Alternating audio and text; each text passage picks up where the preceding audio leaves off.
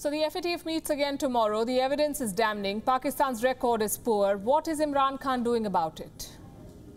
He's playing politics, trying to fool both the FATF and the people of his country, trying to paint the opposition as the villains. The Pakistani Prime Minister has called a parliament session and he has come up with 4 bills to fight terror financing. But anybody who knows Pakistan will tell you this last-minute legislation push is an eyewash. This is just for Imran Khan to show that he's doing something, that he's trying to change the system, but his hands are tied by his opponents. Let me tell you about the bills. Number 1, the FATF-related Anti-Money Laundering Second Amendment Bill. Number 2, the Islamabad Capital Territory Waqf Properties Bill. 3, the Companies Amendment Bill. And 4, the Limited Liabilities Partnership Amendment Bill. These bills are about terror financing and money laundering. The FATF wanted Pakistan to build legal safeguards to prevent money from going into the hands of terrorists. The Pakistani government came up with these bills, but it can't get the parliament to clear them. Imran Khan has tried it before. 2 key FATF bills were shot down by the upper house of Pakistani parliament in the last session.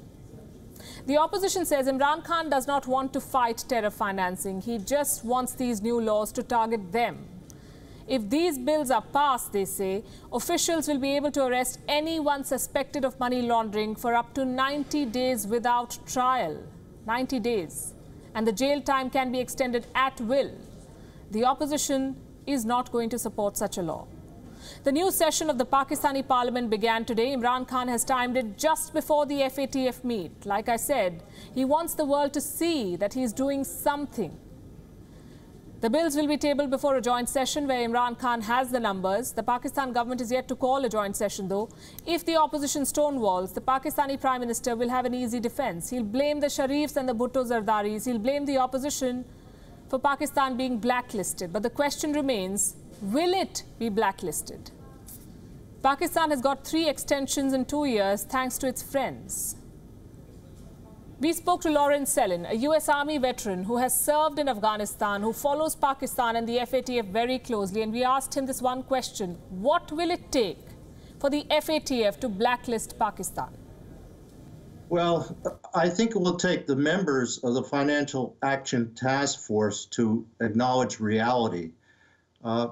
Look, Pakistan has been on the gray list for over 2 years now and has made absolutely no progress in reducing its support of terrorism. Now, Pakistan has done this because terrorism is an instrument of its foreign policy. The 4th generation warfare it uses is part of Pakistan's military strategy. In essence, Pakistan has been waging a proxy war against India and Afghanistan for decades. And it is a proxy war disguised as an insurgency.